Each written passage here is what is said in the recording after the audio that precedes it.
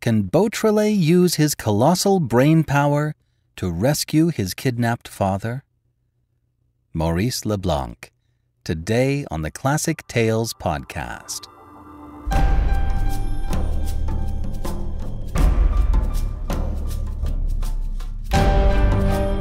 Welcome to the Classic Tales podcast. Thank you for listening.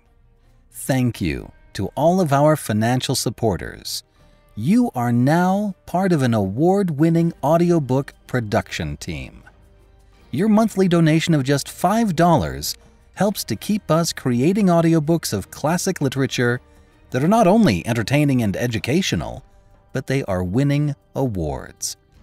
And so thank you for helping to create a place where folks like you can find solid performances of heavily curated classics.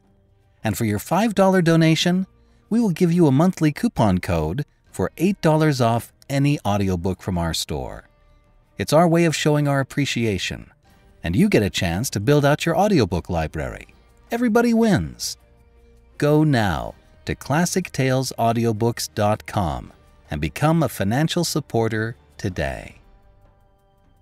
If it's more convenient, we are streaming our episodes through YouTube now. A link can be found in the comments section for today's episode. For those of you who enjoy the personal moments, I've decided to release those stories as a special feature you can access in the app. That way they don't get in the way here, but for those who enjoy them, they are still available through the app. Today, you can hear about Rocket Man. And now, The Hollow Needle, Part 5 of 7, by Maurice Leblanc.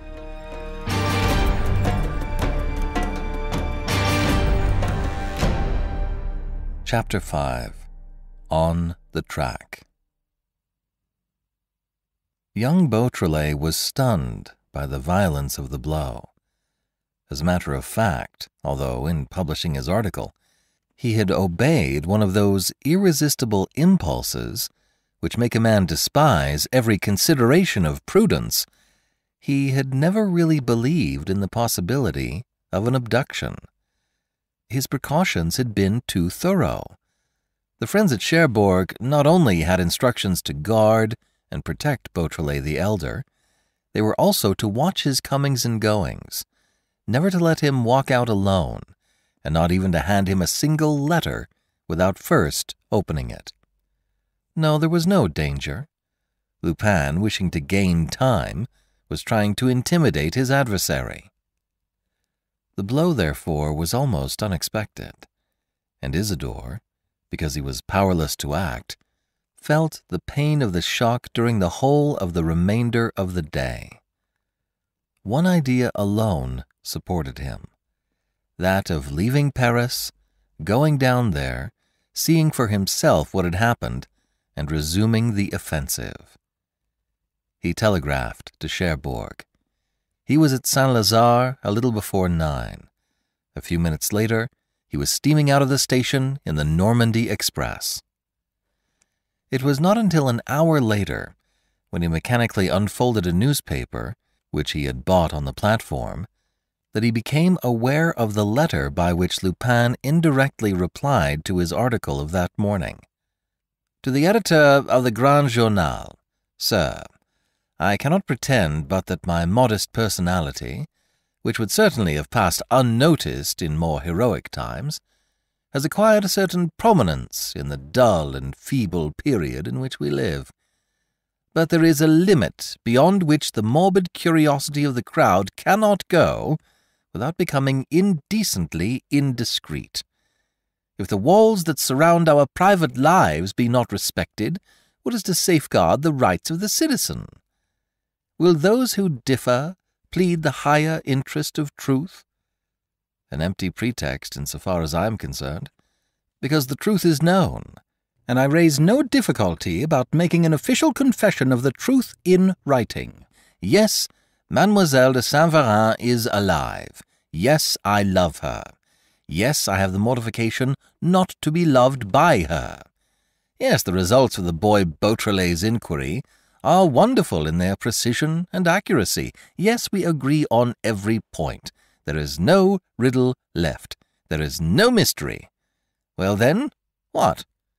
Injured to the very depths of my soul, bleeding still from cruel wounds, I ask that my more intimate feelings and secret hopes may no longer be delivered to the malevolence of the public. I ask for peace, the peace which I need to conquer the affection of Mademoiselle de Saint-Véran, and to wipe out from her memory the 1,000 little injuries which she has had to suffer at the hands of her uncle and cousin. This has not been told, because of her position as a poor relation. Mademoiselle de Saint-Véran will forget this hateful past. All that she can desire, were it the fairest jewel in the world, were it the most unattainable treasure, I shall lay at her feet. She will be happy. She will love me. But if I am to succeed, once more, I require peace.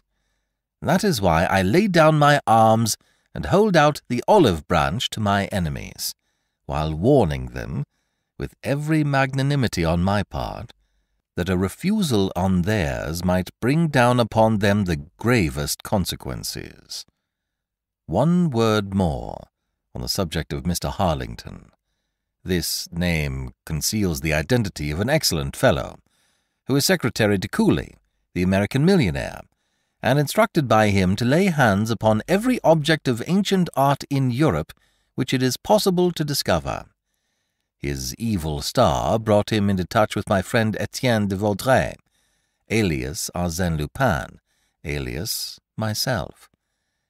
He learnt in this way that a certain Monsieur de Gesvres was willing to part with 4 pictures by Rubens, ostensibly on the condition that they were replaced by copies, and that the bargain to which he was consenting remained unknown.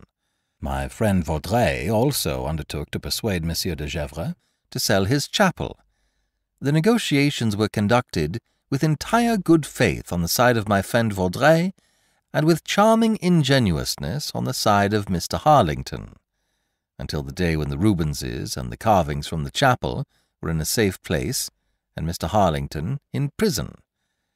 There remains nothing, therefore, to be done but to release the unfortunate American, because he was content to play the modest part of a dupe, to brand the millionaire Cooley, because, for fear of possible unpleasantness, he did not protest against his secretary's arrest, and to congratulate my friend Etienne de Vaudreuil, because he is revenging the outraged morality of the public by keeping the 100,000 francs which he was paid on account by that singularly unattractive person, Cooley.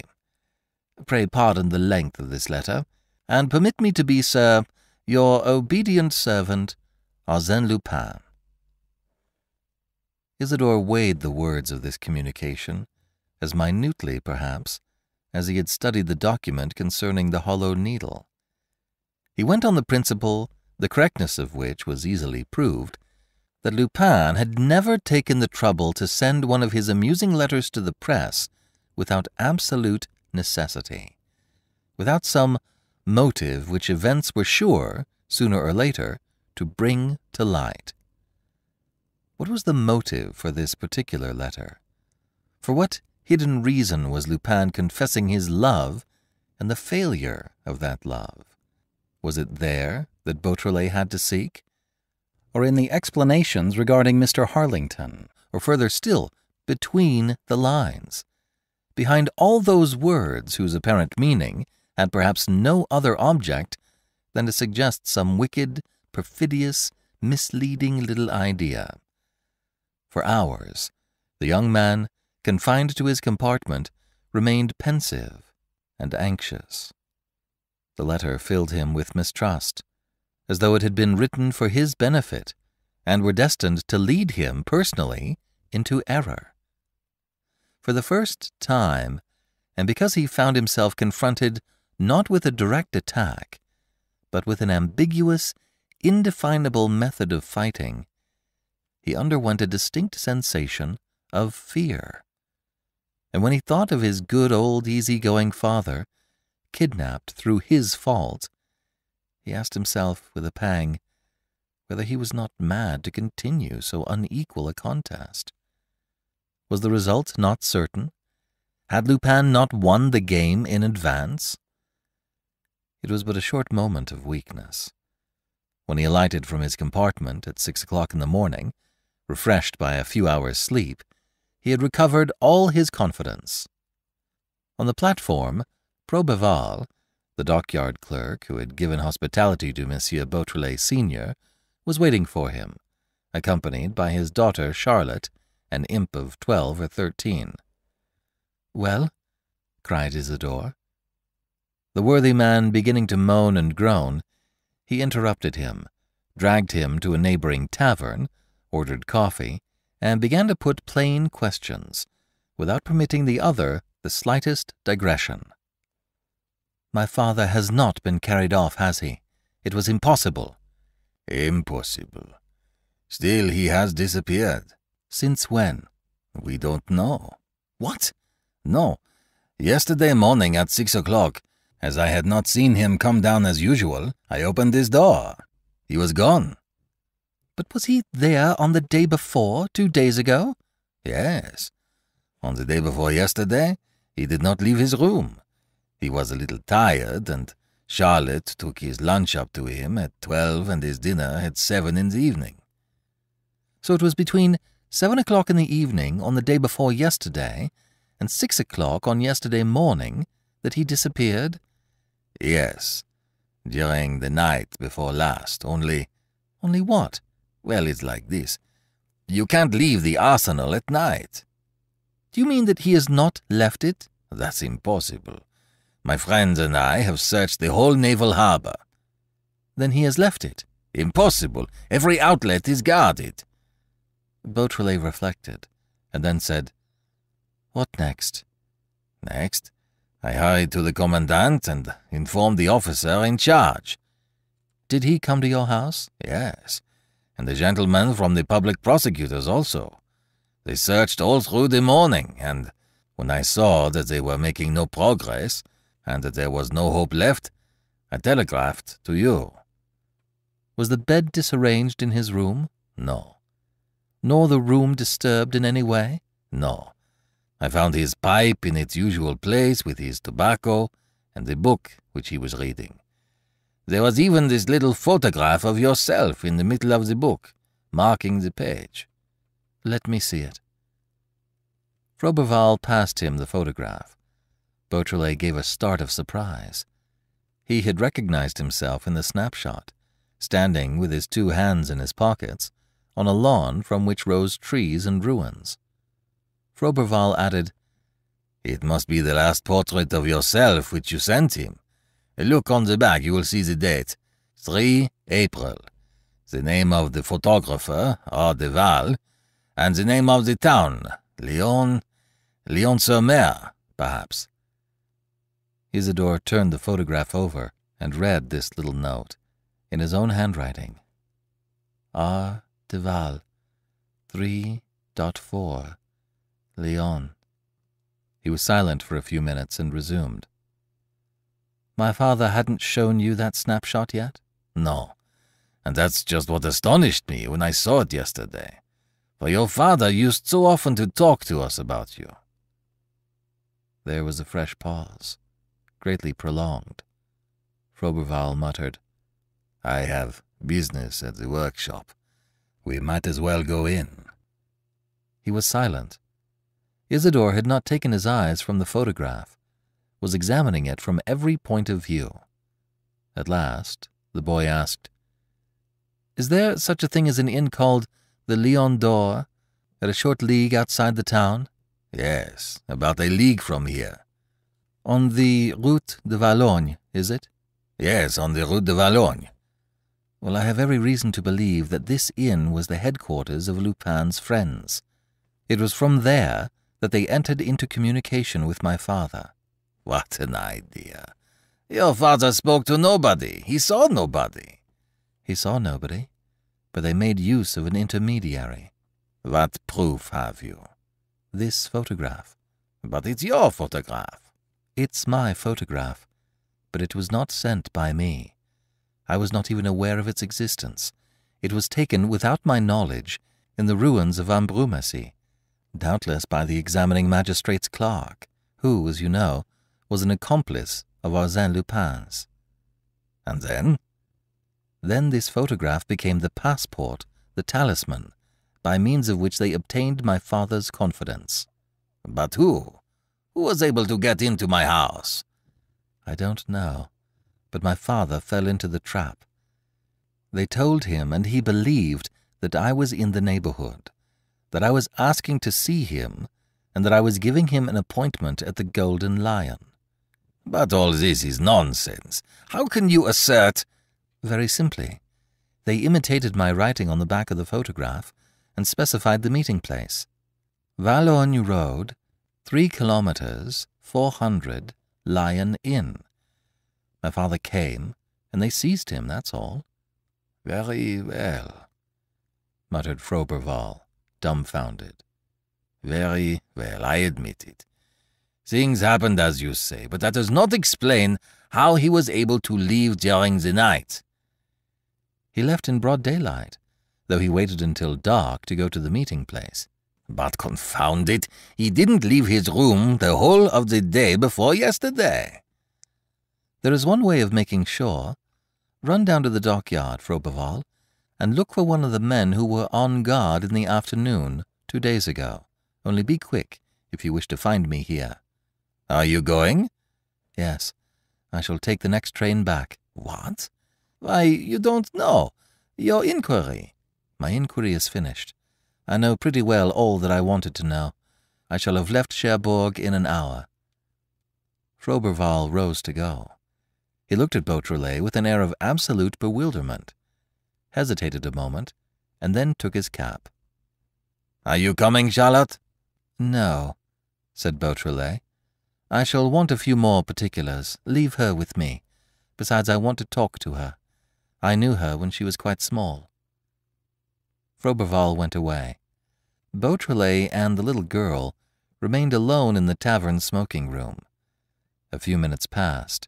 A waiter entered, cleared away some cups, and left the room again. The eyes of the young man and the child met, and Beautrelet placed his hand very gently on the little girl's hand. She looked at him for 2 or 3 seconds distractedly, as though about to choke. Then, suddenly, hiding her head between her folded arms, she burst into sobs. He let her cry, and after a while said, "It was you, wasn't it, who did all the mischief, who acted as go-between? It was you who took him the photograph. You admit it, don't you? And when you said that my father was in his room 2 days ago, you knew that it was not true, did you not? Because you yourself had helped him to leave it." She made no reply. He asked, "Why did you do it? They offered you money, I suppose, to buy ribbons with a frock?" He uncrossed Charlotte's arms and lifted up her head. He saw a poor little face all streaked with tears, the attractive, disquieting, mobile face of one of those little girls who seem marked out for temptation and weakness. "Come," said Beautrelet. "It's over. We'll say no more about it. I will not even ask you how it happened. Only you must tell me everything that can be of use to me. Did you catch anything? Any remark made by those men? How did they carry him off?" She replied at once, "By motor car. I heard them talking about it." "And what road did they take?" "Ah, I don't know that." "Didn't they say anything before you? Something that might help us?" "No. Wait, though. There was one who said, 'We shall have no time to lose. The governor is to telephone to us at 8 o'clock in the morning.'" "Where to?" "I can't say. I've forgotten." Try and remember. It was the name of a town, wasn't it?" "Yes, a name. Like Chateau." "Chateaubriand? Chateau Thierry?" No. "Chateau Roux?" "Yes, that was it. Chateau Roux." Beautrelet did not wait for her to complete her sentence. Already he was on his feet, and without giving a thought to Froberval, without even troubling about the child, who stood gazing at him in stupefaction, He opened the door and ran to the station. "Châteauroux, madame. A ticket for Châteauroux." "Overman and Tours?" asked the booking clerk. "Of course, the shortest way. Shall I be there for lunch?" "Oh, no." "For dinner? Bedtime?" "Oh, no. For that you would have to go over to Paris. The Paris Express leaves at 9 o'clock. You're too late." It was not too late. Beautrelet was just able to catch the train.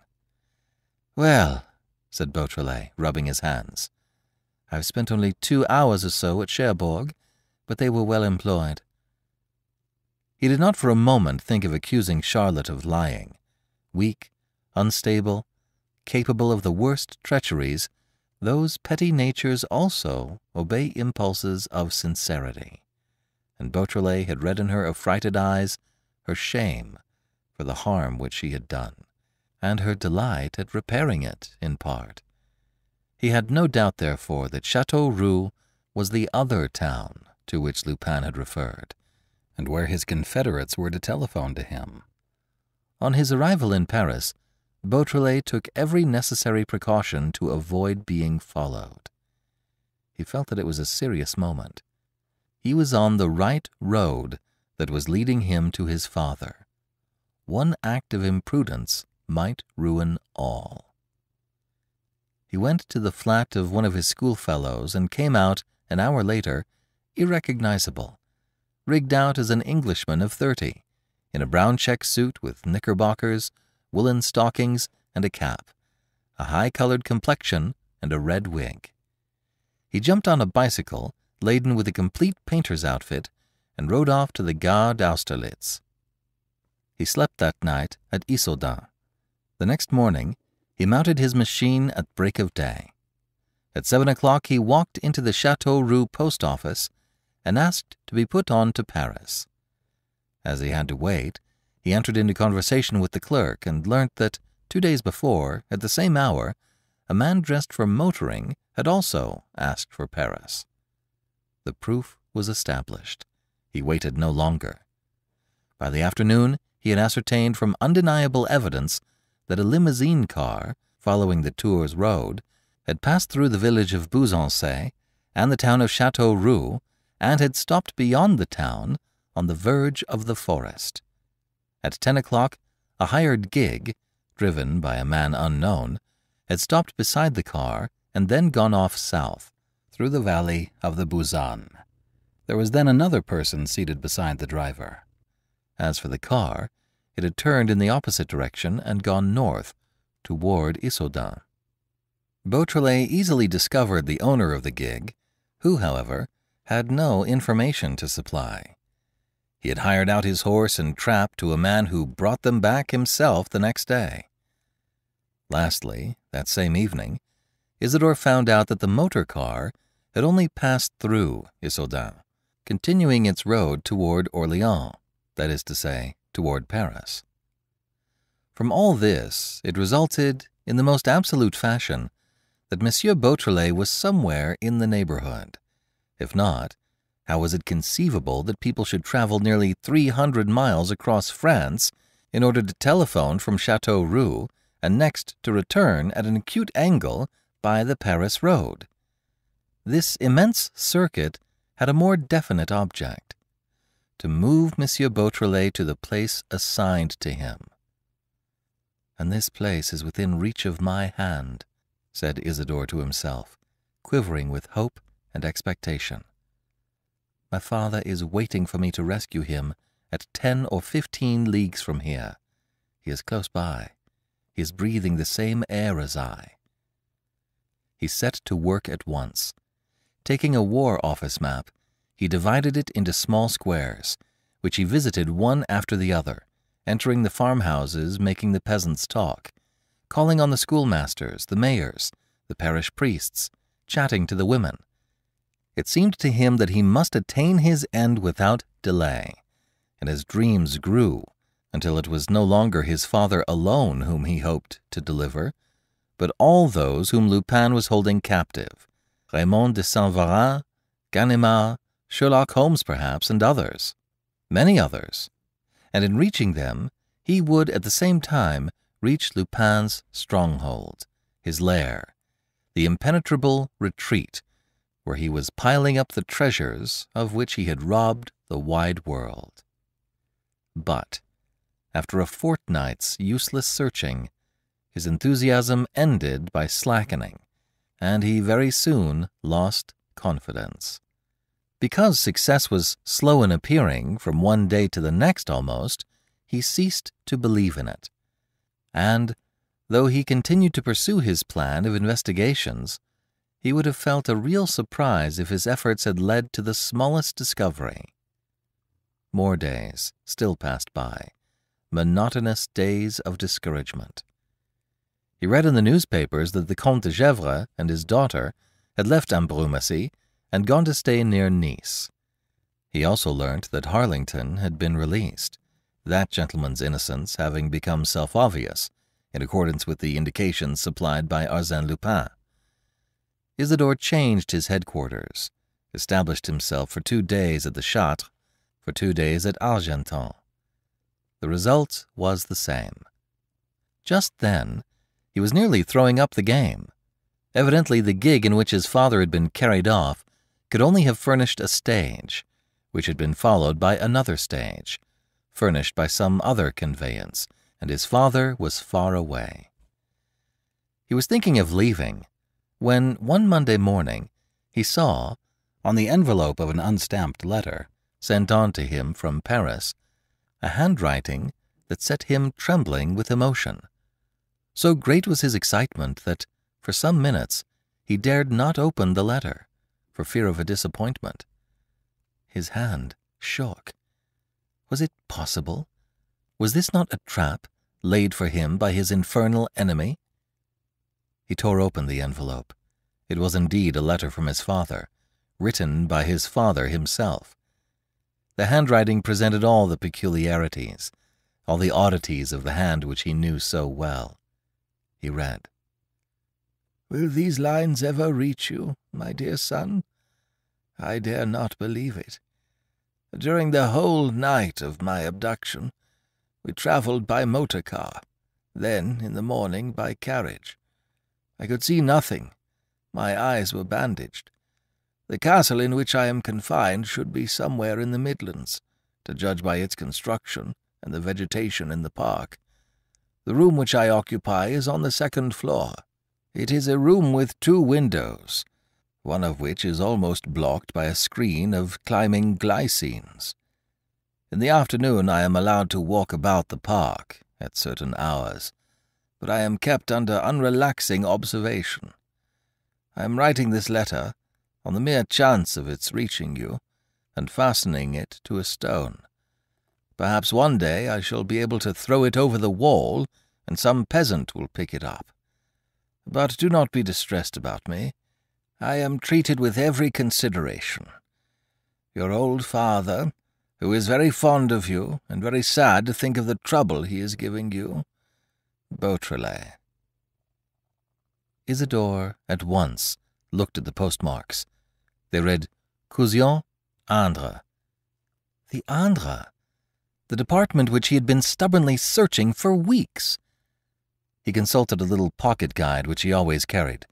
Cousion, in the canton of Éguzon. He had been there too.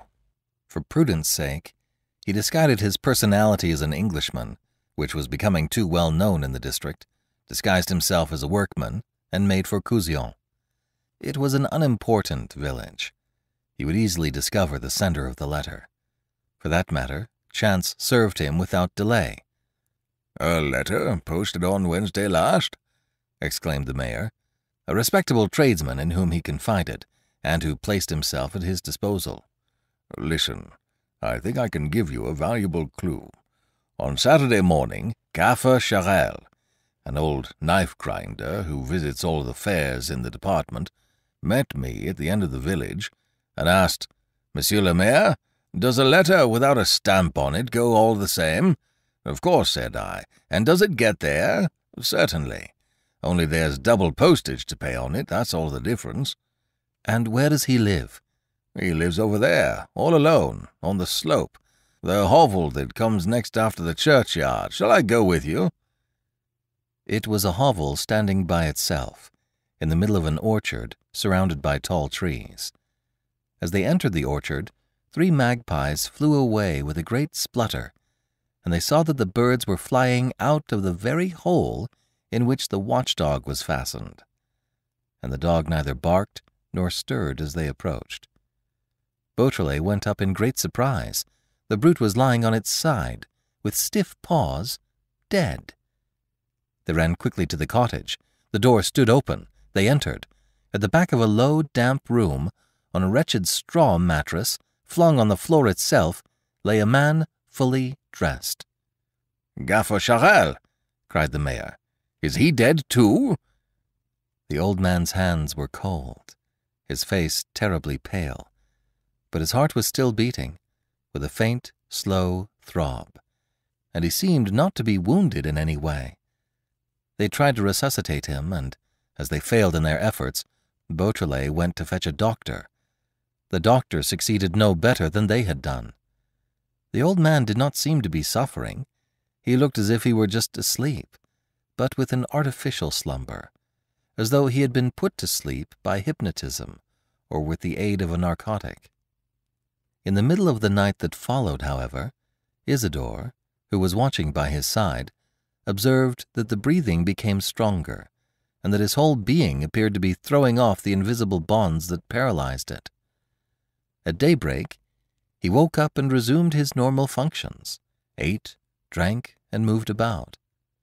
But the whole day long, he was unable to reply to the young man's questions, and his brain seemed as though still numbed by an inexplicable torpor. The next day, he asked Beautrelet, "What are you doing here, eh?" It was the first time that he had shown surprise at the presence of a stranger beside him. Gradually, in this way, he recovered all his faculties. He talked, he made plans. But when Beautrelet asked him about the events immediately preceding his sleep, he seemed not to understand. And Beautrelet felt that he really did not understand. He had lost the recollection of all that had happened since the Friday before. It was like a sudden gap in the ordinary flow of his life. He described his morning and afternoon on the Friday, the purchases he had made at the fair, the meals he had taken at the inn. Then, nothing more. He believed himself to be waking on the morrow of that day. It was horrible for Beautrelet. The truth lay there, in those eyes which had seen the walls of the park behind which his father was waiting for him, in those hands which had picked up the letter, in that muddled brain which had recorded the whereabouts of that scene, the setting, the little corner of the world in which the play had been enacted, and from those hands, from that brain, he was unable to extract the faintest echo of the truth so near at hand. Oh, that impalpable and formidable obstacle, against which all his efforts hurled themselves in vain. That obstacle, built up of silence and oblivion. How clearly it bore the mark of Arsene Lupin. He alone, informed no doubt that M. Beautrelet had attempted to give a signal, he alone could have struck with partial death the one man whose evidence could injure him. It was not that Beautrelet felt himself to be discovered, or thought that Lupin, hearing of his stealthy attack and knowing that a letter had reached him, was defending himself against him personally, but what an amount of foresight and real intelligence it displayed to suppress any possible accusation on the part of that chance wayfarer. Nobody now knew that within the walls of a park there lay a prisoner asking for help. Nobody? Yes, Beautrelet. Gaffer Charel was unable to speak. Very well. But at least one could find out which fair the old man had visited, and which was the logical road that he had taken to return by. And along this road, perhaps it would at last be possible to find— Isidore, as it was, had been careful not to visit Gaffer Charel's hovel except with the greatest precautions and in such a way as not to give an alarm.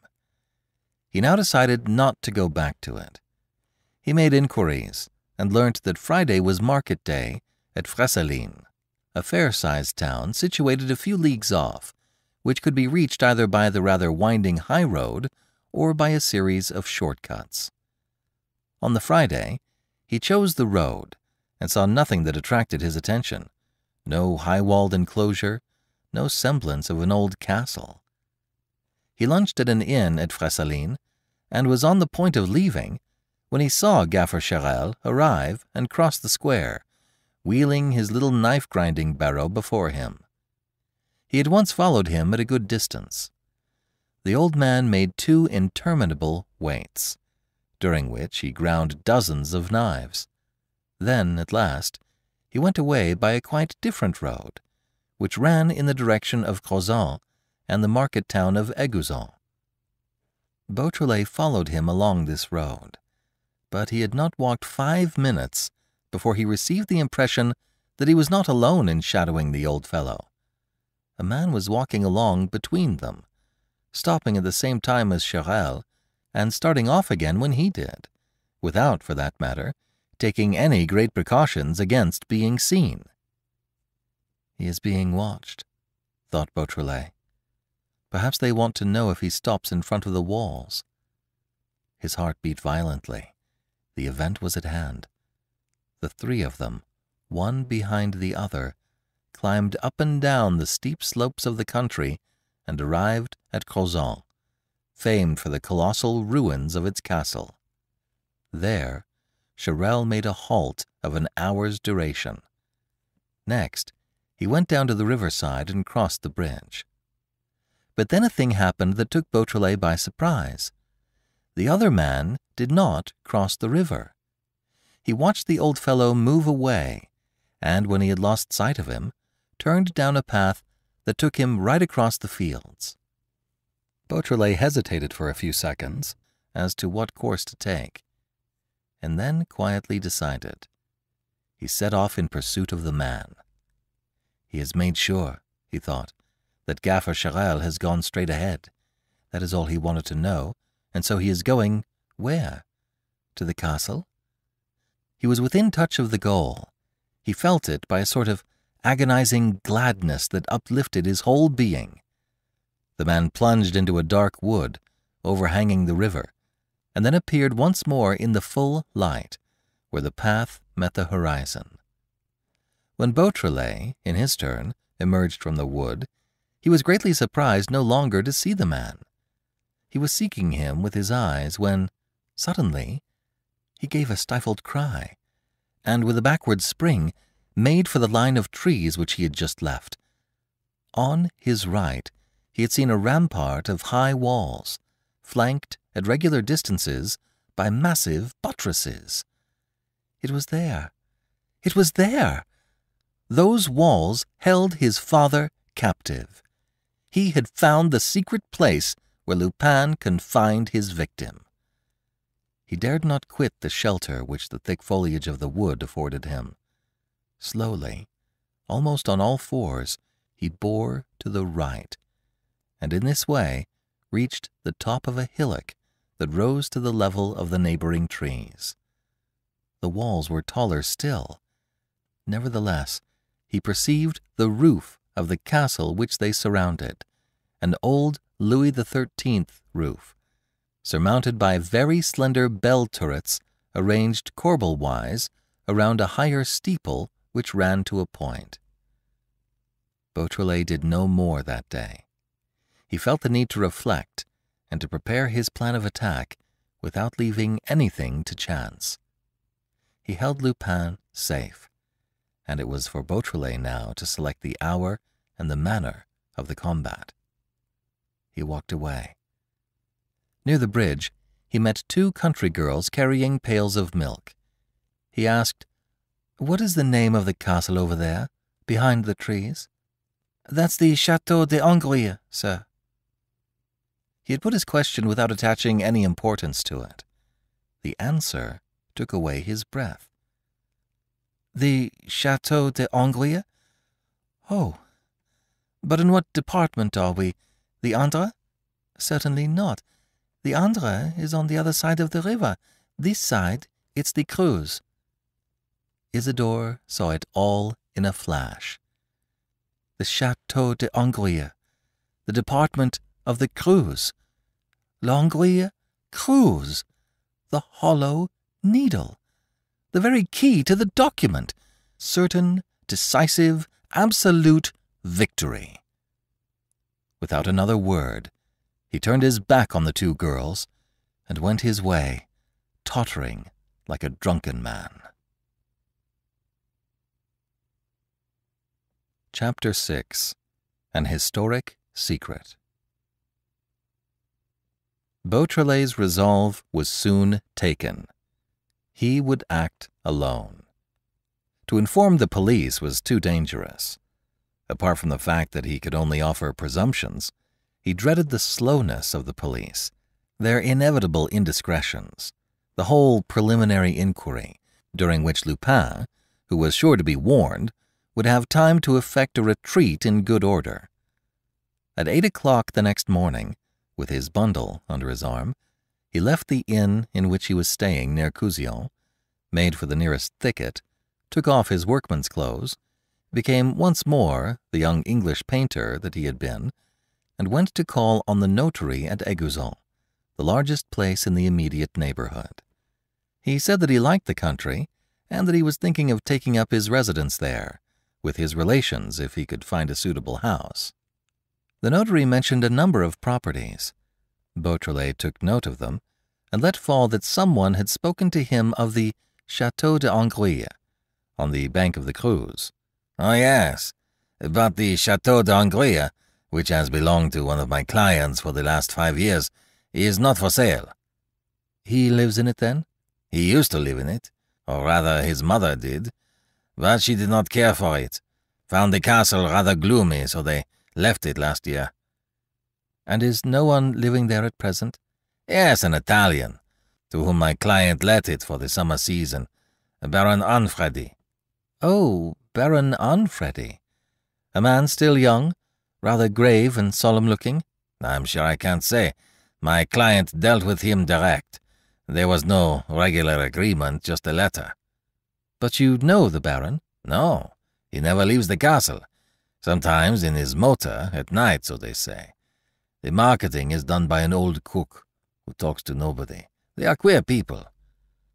"Do you think your client would consent to sell his castle?" "I don't think so. It's an historic castle, built in the purest Louis XIII style. My client was very fond of it, and unless he has changed his mind—" "Can you give me his name and address?" "Louis Valmeras, 34 Rue du Mont-Tabor." Beautrelet took the train for Paris at the nearest station. On the next day but one, after 3 fruitless calls, he at last found Louis Valmeras at home. He was a man of about 30, with a frank and pleasing face. Beautrelet saw no need to beat around the bush, stated who he was, and described his efforts and the object of the step which he was now taking. "I have good reason to believe," he concluded, "that my father is imprisoned in the Chateau de Hongrie, doubtless in the company of other victims, and I have come to ask you what you know of your tenant, Baron Anfredi." "Not much. I met Baron Anfredi last winter at Monte Carlo. He had heard by accident that I was the owner of the Chateau de Hongrie, and as he wished to spend the summer in France, he made me an offer for it." "He is still a young man?" "Yes, with very expressive eyes, fair hair—" "And a beard?" "Yes, ending in 2 points, which fall over a collar fastened at the back like a clergyman's. In fact, he looks a little like an English parson." "It's he," murmured Beautrelet. "It's he, as I have seen him. It's his exact description." "What? Do you think—" "I am sure, that your tenant is none other than Arsene Lupin." The story amused Louis Valmeras. He knew all the adventures of Arsene Lupin, and the varying fortunes of his struggle with Beautrelet. He rubbed his hands. "Ha! The Chateau de Hongrie will become famous. I'm sure I don't mind, for, as a matter of fact, now that my mother no longer lives in it, I have always thought that I would get rid of it at the first opportunity. After this, I shall soon find a purchaser. Only what? I will ask you to act with the most extreme prudence and not to inform the police until you are quite sure. Can you picture the situation? Supposing my tenant were not Arsene Lupin? Beautrelet set forth his plan. He would go alone at night. He would climb the walls. He would sleep in the park. Louis Valmeras stopped him at once. You will not climb walls of that height so easily. If you do, you will be received by 2 huge sheepdogs which belonged to my mother, and which I left behind at the castle. Pooh, a dose of poison. Much obliged. But suppose you escaped them, what then? How would you get into the castle? The doors are massive, the windows barred, and even then, once you were inside, who would guide you? There are 80 rooms. Yes, but that room with 2 windows, on the 2nd story. I know it. We call it the glycine room. But how will you find it? There are 3 staircases and a labyrinth of passages. I can give you the clue and explain the way to you, but you would get lost just the same. Come with me, said Beautrelet, laughing. I can't. I have promised to go to my mother in the south. Beautrelet returned to the friend with whom he was staying and began to make his preparations. But late in the day, as he was getting ready to go, he received a visit from Valmeras. Do you still want me? Rather. Well, I'm coming with you. Yes, the expedition fascinates me. I think it will be very amusing, and I like being mixed up in this sort of thing. Besides, my help will be of use to you. Look, here's something to start with. He held up a big key, all covered with rust and looking very old. What does the key open? Asked Beautrelet. A little postern, hidden between 2 buttresses and left unused since centuries ago. I did not even think of pointing it out to my tenant. It opens straight on the country, just at the verge of the wood. Beautrelet interrupted him quickly. They know all about that outlet. It was obviously by this way that the man whom I followed entered the park. Come, it's fine game, and we shall win it. But by Jupiter, we must play our cards carefully. 2 days later, a half-famished horse dragged a gypsy caravan into Crozon. Its driver obtained leave to stable it at the end of the village, in an old, deserted cart shed. In addition to the driver, who was none other than Valmeras, there were 3 young men, who occupied themselves in the manufacture of wicker-work chairs, Beautrelet and 2 of his Janson friends. They stayed there for 3 days, waiting for a propitious, moonless night, and roaming singly round the outskirts of the park. Once Beautrelet saw the postern. Contrived between 2 buttresses placed very close together, it was almost merged, behind the screen of brambles that concealed it, in the pattern formed by the stones of the wall.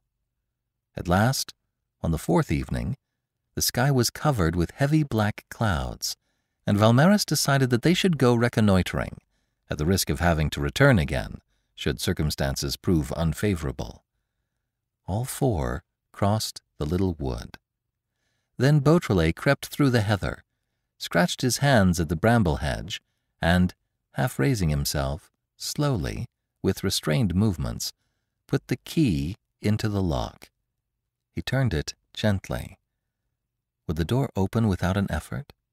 Was there no bolt closing it on the other side? He pushed. The door opened without a creak or jolt. He was in the park. Are you there, Beautrelet? Asked Valmeras. Wait for me. You 2 chaps, watch the door, and keep our line of retreat open. At the least alarm, whistle. He took Beautrelet's hand, and they plunged into the dense shadow of the thickets. A clearer space was revealed to them when they reached the edge of the central lawn. At the same moment, a ray of moonlight pierced the clouds, and they saw the castle, with its pointed turrets arranged around the tapering spire, to which, no doubt, it owed its name. There was no light in the windows, not a sound. Valmeras grasped his companion's arm. Keep still. What is it? The dogs. Over there. Look. There was a growl. Valmeres gave a low whistle. 2 white forms leapt forward, and in 4 bounds came and crouched at their master's feet. Gently. Lie down, that's it. Good dogs. Stay there. And he said to Beautrelet, And now let us push on. I feel more comfortable. Are you sure of the way? Yes. We are near the terrace. And then? I remember that on the left, at the place where the river terrace rises to the level of the ground floor windows, there is a shutter which closes badly and which can be opened from the outside. They found when they came to it that the shutter yielded to pressure. Valmeres removed a pane with a diamond which he carried. He turned the window latch. First one and then the other stepped over the balcony. They were now in the castle, at the end of a passage which divided the left wing into 2. This room, said Valmeres, opens at the end of a passage. Then comes an immense hall, lined with statues, and at the end of the hall, a staircase, which ends near the room occupied by your father. He took a step forward. Are you coming, Beautrelet? Yes, yes. But no, you're not coming. What's the matter with you? He seized him by the hand. It was icy cold, and he perceived that the young man was cowering on the floor. What's the matter with you? He repeated. Nothing. It'll pass off. But what is it? I'm afraid. You're afraid? Yes, Beautrelet confessed frankly. It's my nerves giving way. I generally manage to control them, but today, the silence, the excitement, and then, since I was stabbed by that magistrate's clerk, but it will pass off. There. It's passing now. He succeeded in rising to his feet, and Valmeres dragged him out of the room. They groped their way along the passage, so softly that neither could hear a sound made by the other. A faint glimmer, however, seemed to light the hall for which they were making. Valmeres put his head round the corner. It was a nightlight, placed at the foot of the stairs, on a little table which showed through the frail branches of a palm tree. Halt, whispered Valmeres. Near the nightlight, a man stood sentry, carrying a gun. Had he seen them? Perhaps. At least something must have alarmed him, for he brought the gun to his shoulder. Beautrelet had fallen on his knees against a tub containing a plant, and he remained quite still, with his heart thumping against his chest. Meanwhile, the silence and the absence of all movement reassured the man. He lowered his weapon, but his head was still turned in the direction of the tub.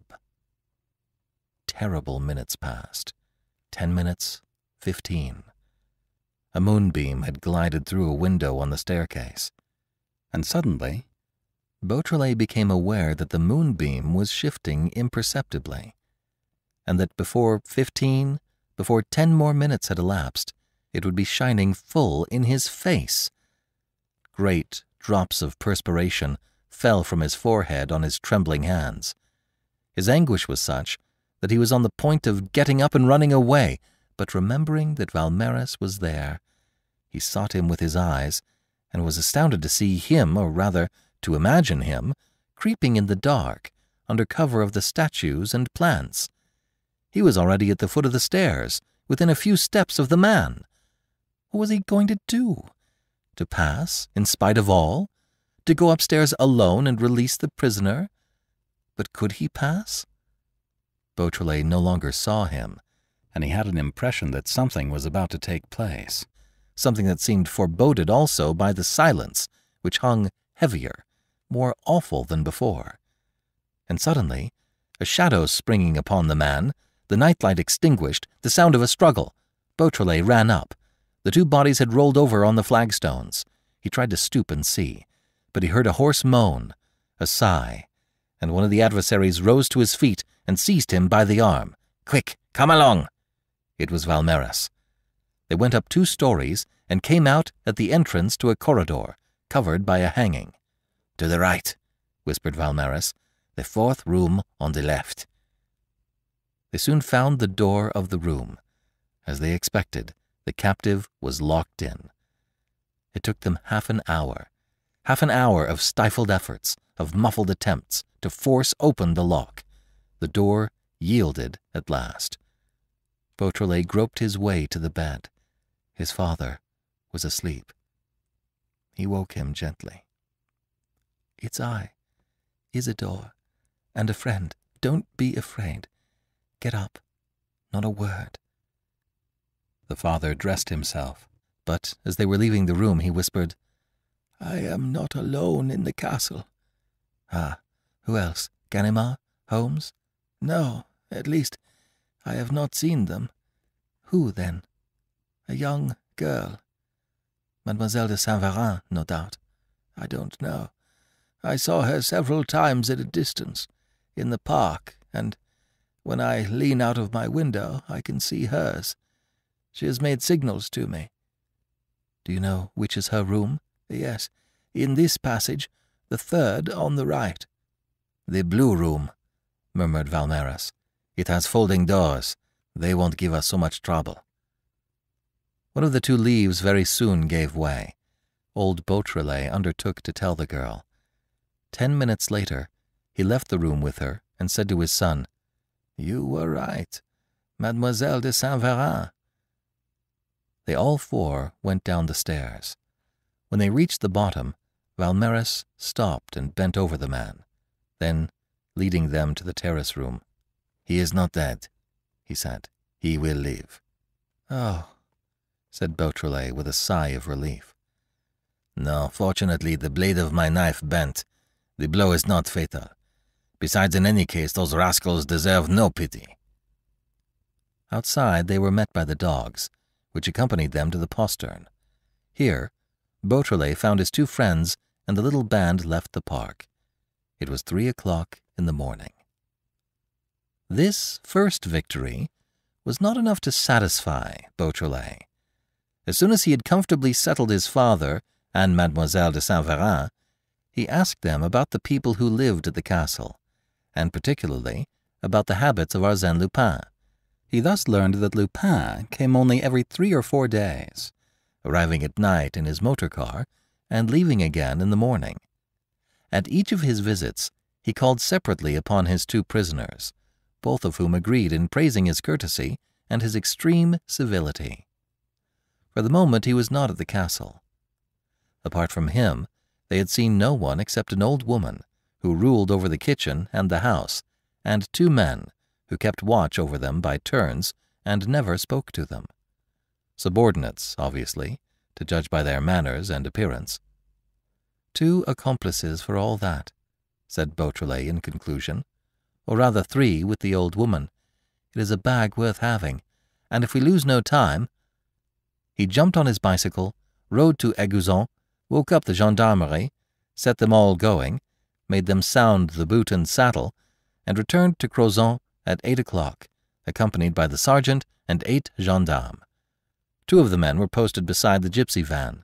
2 others took up their positions outside the postern door.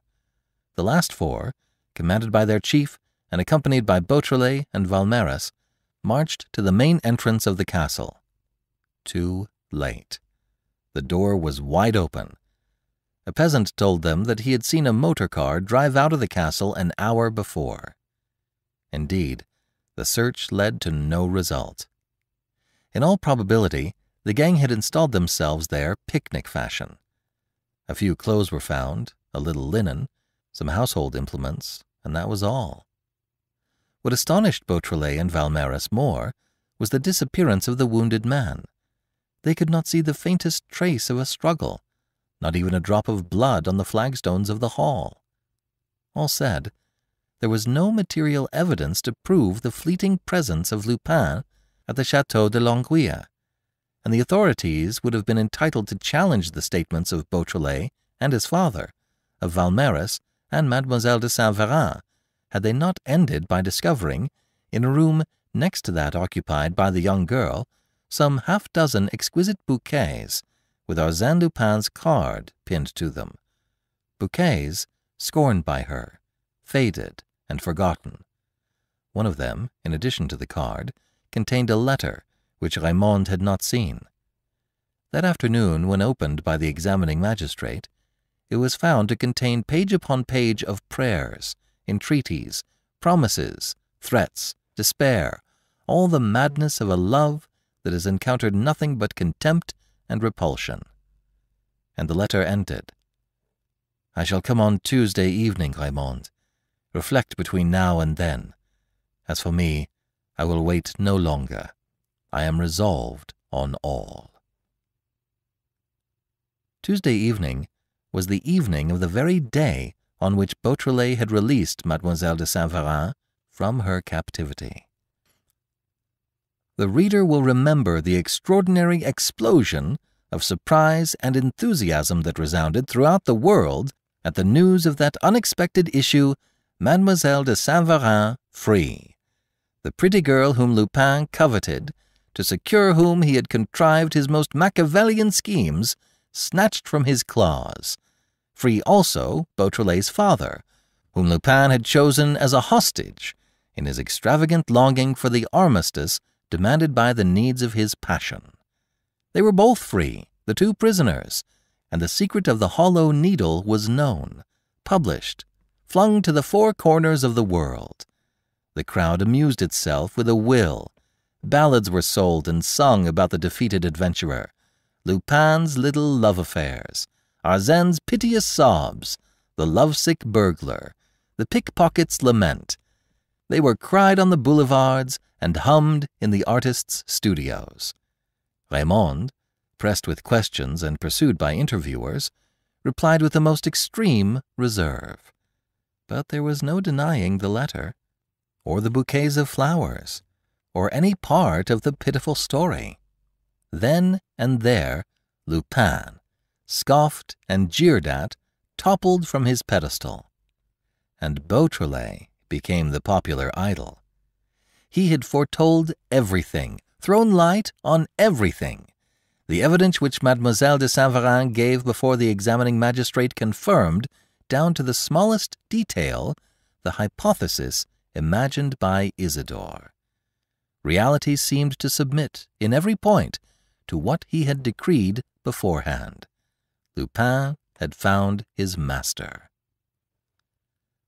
Beautrelet insisted that his father, before returning to his mountains in Savoy, should take a few months' rest in the sunshine, and himself escorted him and Mademoiselle de Saint-Véran to the outskirts of Nice, where the Comte de Gesvres and his daughter Suzanne were already settled for the winter. 2 days later, Valmeras brought his mother to see his new friends, and they thus composed a little colony, grouped around the Via de Gesvres, and watched over day and night by 6 men engaged by the Comte. Early in October, Beautrelet, once more the sixth-form pupil, returned to Paris to resume the interrupted course of his studies and to prepare for his examinations. And life began again, calmer this time, and free from incident. What could happen, for that matter? Was the war not over? Lupin, on his side, must have felt this very clearly, must have felt that there was nothing left for him but to resign himself to the accomplished fact. For one fine day, his 2 other victims, Ganimard and Sherlock Holmes, made their reappearance. Their return to the life of this planet, however, was devoid of any sort of glamour or fascination. An itinerant ragman picked them up on the Quai des Orfèvres, opposite the headquarters of police. Both of them were gagged, bound, and fast asleep. After a week of complete bewilderment, they succeeded in recovering the control of their thought, and told, or rather Ganimard told, for Holmes wrapped himself in a fierce and stubborn silence, how they had made a voyage of circumnavigation round the coast of Africa on board the yacht Hirondelle, a voyage combining amusement with instruction, during which they could look upon themselves as free, save for a few hours which they spent at the bottom of the hold, while the crew went on shore at outlandish ports. As for their landing on the Quai des Orfèvres, they remembered nothing about it and had probably been asleep for many days before. This liberation of the prisoners was the final confession of defeat. By ceasing to fight, Lupin admitted it without reserve. One incident, moreover, made it still more glaring, which was the engagement of Louis Valmeras and Mademoiselle de Saint-Véran. In the intimacy created between them by the new conditions under which they lived, the two young people fell in love with each other. Valmeras loved Raymond's melancholy charm, and she, wounded by life, greedy for protection, yielded before the strength and energy of the man who had contributed so gallantly to her preservation. The wedding day was awaited with a certain amount of anxiety. Would Lupin not try to resume the offensive? Would he accept with a good grace the irretrievable loss of the woman he loved? Twice or three times, suspicious-looking people were seen prowling round the villa, and Valmeras even had to defend himself one evening against a so-called drunken man, who fired a pistol at him and sent a bullet through his hat. But, in the end, the ceremony was performed at the appointed hour and day, and Raymond de Saint-Véran became Madame Louis Valmeras. It was as though fate herself had taken sides with Beautrelet and countersigned the news of victory. This was so apparent to the crowd that his admirers now conceived the notion of entertaining him at a banquet to celebrate his triumph and Lupin's overthrow. It was a great idea, and aroused general enthusiasm. 300 tickets were sold in less than a fortnight. Invitations were issued to the public schools of Paris to send 2 sixth-form pupils apiece. The press sang paeans. The banquet was what it could not fail to be, an apotheosis. But it was a charming and simple apotheosis, because Beautrelet was its hero. His presence was enough to bring things back to their due proportion. He showed himself modest as usual, a little surprised at the excessive cheering, a little embarrassed by the extravagant panegyrics in which he was pronounced greater than the most illustrious detectives, a little embarrassed, but also not a little touched. He said as much in a few words that pleased all his hearers, and with the shyness of a child that blushes when you look at it. He spoke of his delight, of his pride, and really, reasonable and self-controlled as he was, this was for him a moment of never-to-be-forgotten exultation. He smiled to his friends, to his fellow Jansonians, to Valmeras, who had come specially to give him a cheer, to Monsieur de Gesvres, to his father. When he had finished speaking, and while he still held his glass in his hand, a sound of voices came from the other end of the room, and someone was gesticulating and waving a newspaper. Silence was restored, and the importunate person sat down again, but a thrill of curiosity ran round the table. The newspaper was passed from hand to hand, and each time that one of the guests cast his eyes upon the page at which it was opened, exclamations followed. "Read it! Read it!" they cried from the opposite side. The people were leaving their seats at the principal table. Monsieur Beautrelet went and took the paper and handed it to his son. "Read it out! Read it out!" they cried, louder, and others said, "Listen, he's going to read it. Listen!" Beautrelet stood facing his audience, looked in the evening paper which his father had given him for the article that was causing all this uproar, and, suddenly, his eyes encountering a heading underlined in blue pencil, he raised his hand to call for silence and began in a loud voice to read a letter addressed to the editor by Monsieur Massiban of the Academy of Inscriptions and Belles-Lettres. His voice broke and fell, little by little, as he read those stupefying revelations, which reduced all his efforts to nothing, upset his notions concerning the hollow needle, and proved the vanity of his struggle with Arsene Lupin. Sir, on the 17th of March, 1679, there appeared a little book with the following title, The Mystery of the Hollow Needle. The whole truth now first exhibited. 100 copies printed by myself for the instruction of the court. At 9 o'clock on the morning of that day, the author, a very young man, well-dressed, whose name has remained unknown, began to leave his book on the principal persons at court. At 10 o'clock, when he had fulfilled 4 of these errands, he was arrested by a captain in the guards, who took him to the king's closet and forthwith set off in search of the 4 copies distributed.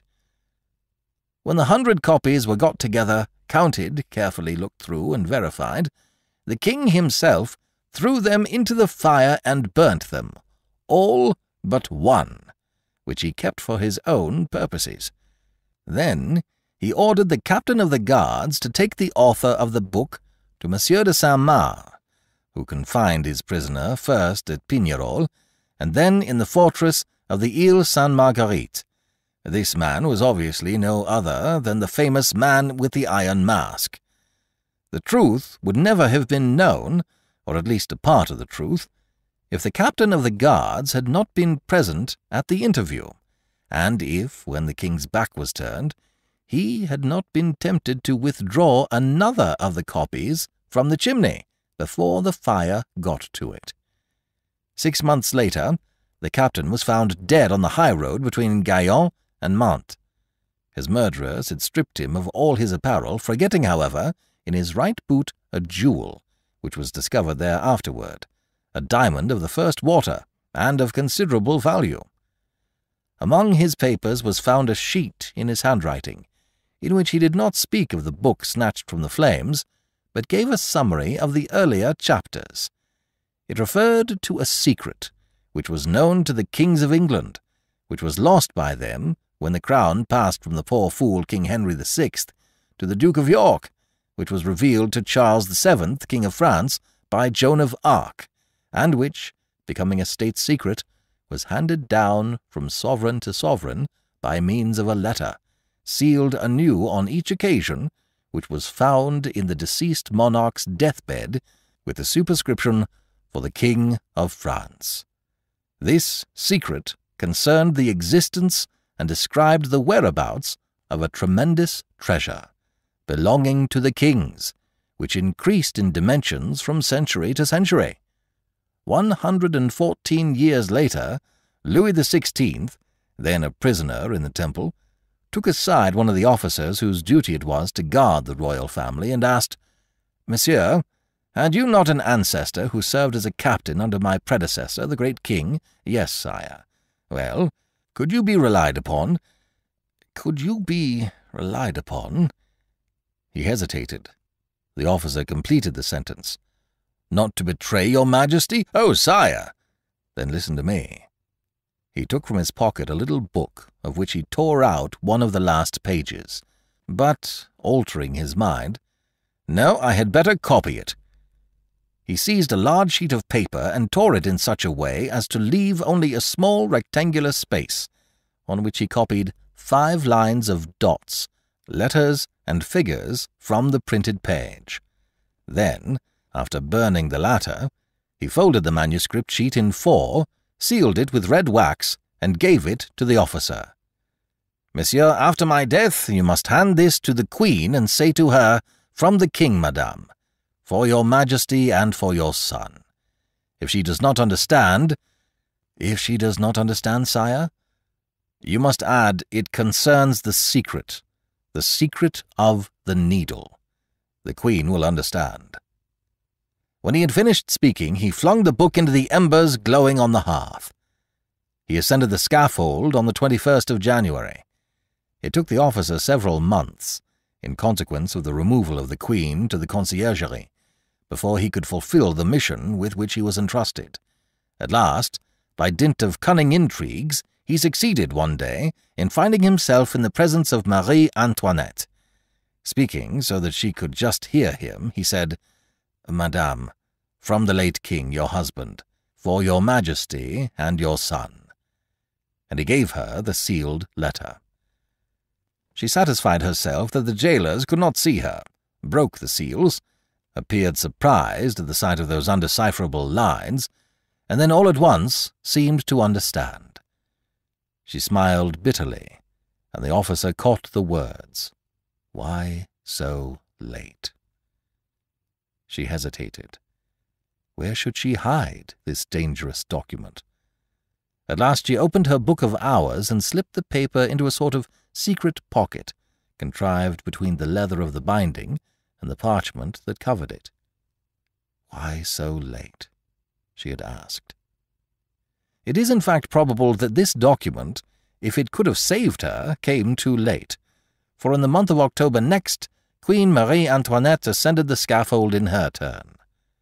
Now the officer, when going through his family papers, came upon his ancestor's manuscript.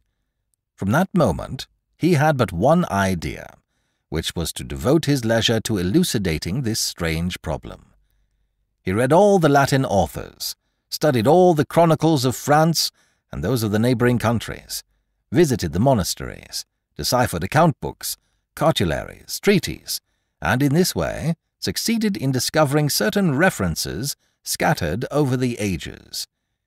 In Book 3 of Caesar's Commentaries on the Gallic War, manuscript edition Alexandria, it is stated that after the defeat of Viridovix by G. Titulius Sabinus, the chief of the Coleti was brought before Caesar, and that for his ransom he revealed the secret of the needle. The treaty of St. Clair-sur-Epte between Charles the Simple and Rollo, the chief of the Norse barbarians, gives Rollo's name followed by all his titles, among which we read that of Master of the Secret of the Needle. The Saxon Chronicle, Gibson's edition, page 134, speaking of William the Conqueror, says that the staff of his banner ended in a steel point pierced with an eye like a needle. In a rather ambiguous phrase in her examination, Joan of Arc admits that she has still a great secret to tell the King of France, to which her judges reply, "Yes, we know of what you speak, and that, Joan, is why you shall die the death." Philippe de Comines mentions it in connection with Louis XI, and later Sully in connection with Henry IV, by the virtue of the needle, the good king sometimes swears. Between these two, Francis I, in a speech addressed to the notables of the Havre in 1520, uttered this phrase, which has been handed down in the diary of Honfleur Burgess: "The kings of France carry secrets that often decide the conduct of affairs and the fate of towns." All these quotations, all the stories relating to the Iron Mask, the captain of the guards and his descendant, I have found today in a pamphlet written by this same descendant and published in the month of June 1815, just before or just after the Battle of Waterloo, in a period, therefore, of great upheavals, in which the revelations which it contained were likely to pass unperceived. What is the value of this pamphlet? Nothing, you will tell me, and we must attach no credit to it. And this is the impression which I myself would have carried away, if it had not occurred to me to open Caesar's Commentaries at the chapter given. What was my astonishment when I came upon the phrase quoted in the little book before me. And it was the same thing with the treaty of St. Clair-sur-Epte, with the Saxon Chronicle, with the examination of Joan of Arc, in short, with all that I have been able to verify up to the present. Lastly, there is an even more precise fact related by the author of the pamphlet of 1815.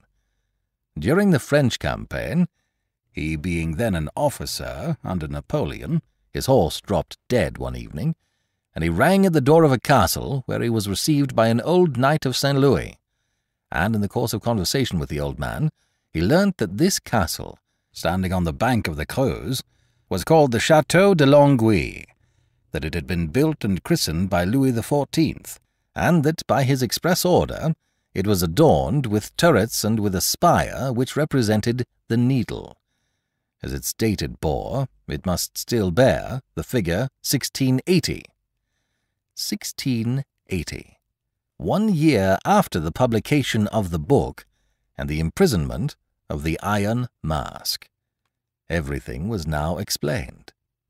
Louis XIV, foreseeing that the secret might be noised abroad, had built and named that castle so as to offer the quidnuncs a natural explanation of the ancient mystery. the Hollow Needle, a castle with pointed bell turrets standing on the bank of the Creuse and belonging to the king.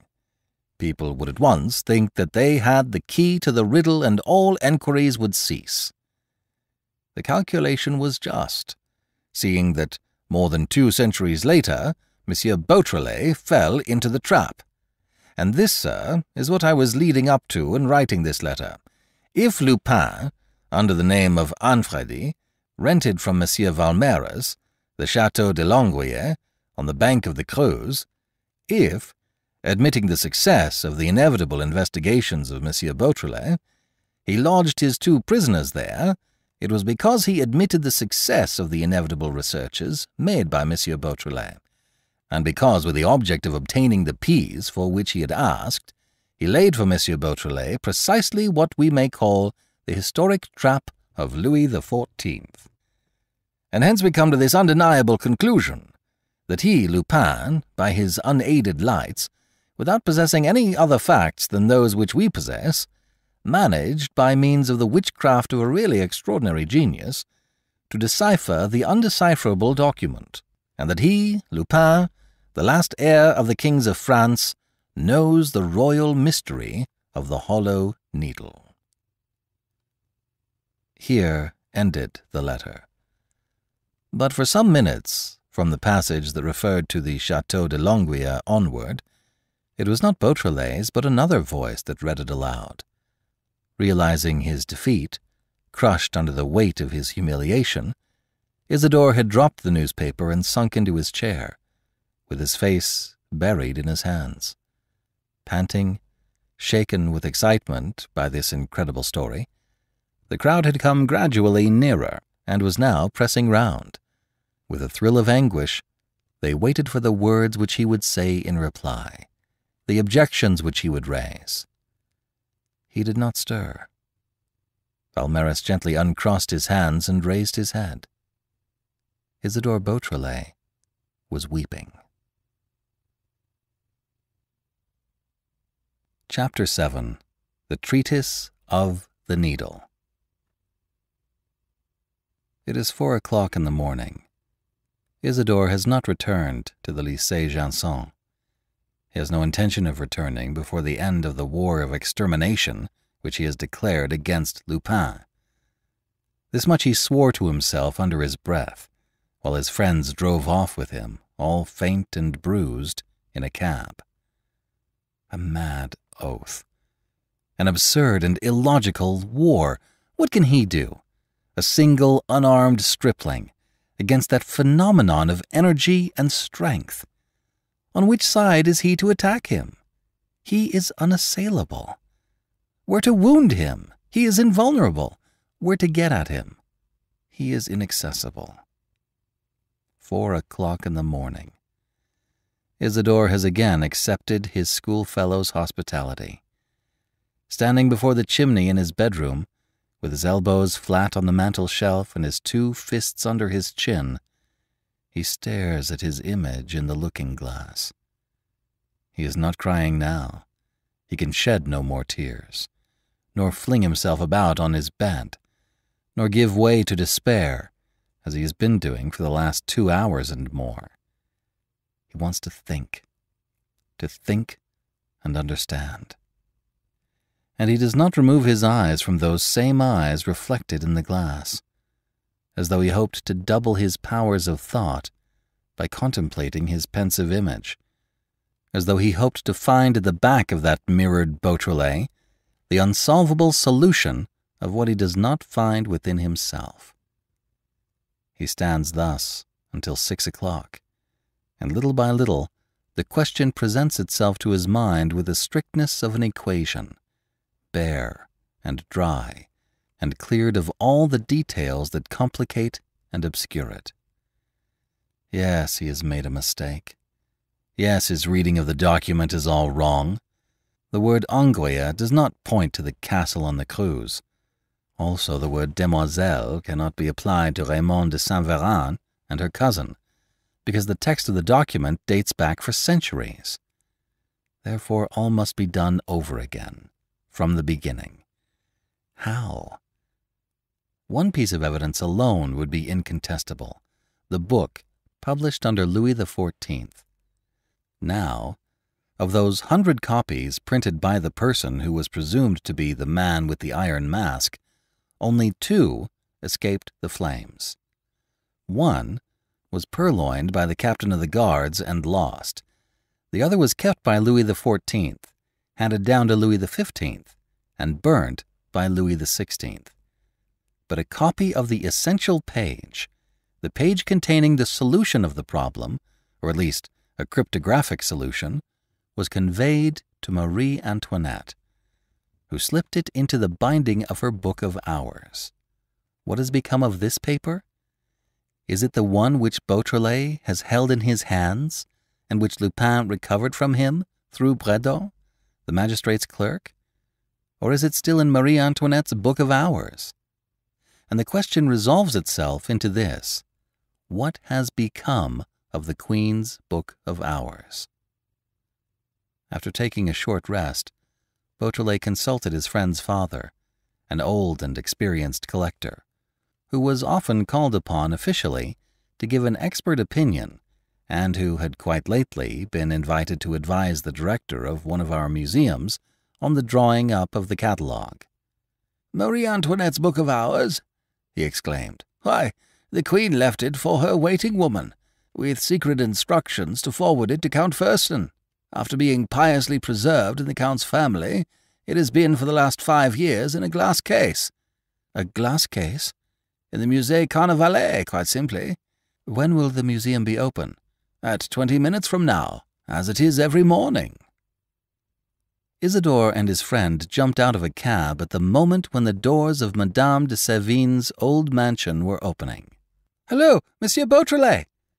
A dozen voices greeted his arrival. To his great surprise, he recognized the whole crowd of reporters who were following up The Mystery of the Hollow Needle, and one of them exclaimed, "Funny, isn't it, that we should all have had the same idea? Take care, Arsene Lupin may be among us." They entered the museum together. The director was at once informed, placed himself entirely at their disposal, took them to the glass case, and skewed them a poor little volume, devoid of all ornament, which certainly had nothing royal about it. Nevertheless, they were overcome by a certain emotion at the sight of this object which the Queen had touched in those tragic days, which her eyes, red with tears, had looked upon. And they dared not take it and hunt through it. It was as though they feared lest they should be guilty of a sacrilege. "Come, Monsieur Beautrelet, it's your business." He took the book with an anxious gesture.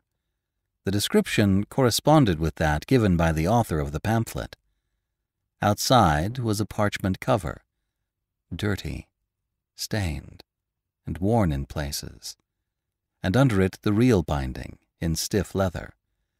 With what a thrill Beautrelet felt for the hidden pocket. Was it a fairy tale? Or would he find the document written by Louis XVI, and bequeathed by the Queen to her fervent admirer? At the first page, on the upper side of the book, there was no receptacle. "Nothing," he muttered. "Nothing," they echoed, palpitating with excitement. But at the last page, forcing back the book a little, he at once saw that the parchment was not stuck to the binding. He slipped his fingers in between. There was something. Yes, he felt something. A paper. "Oh!" he gasped, in an accent almost of pain. "Here. Is it possible? Quick, quick!" they cried. "What are you waiting for?" He drew out a sheet folded in 2. "Well, read it!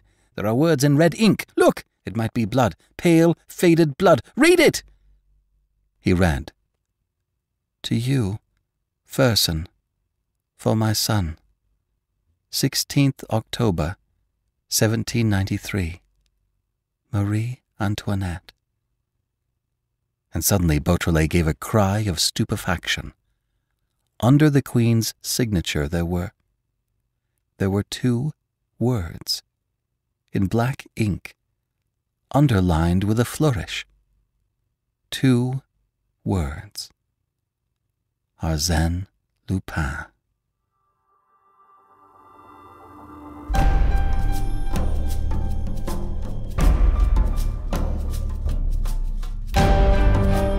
This is B.J. Harrison.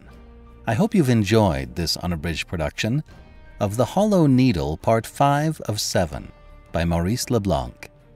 If you have enjoyed this book, please visit our website at classictalesaudiobooks.com and sign up to be a financial supporter. Donate $5 a month and you get a monthly coupon code for $8 off any audiobook. You'll be glad you did. Thank you for joining me today and allowing classic literature to awaken your better self. Please join me every week, and we'll rediscover the greatest stories ever put to paper.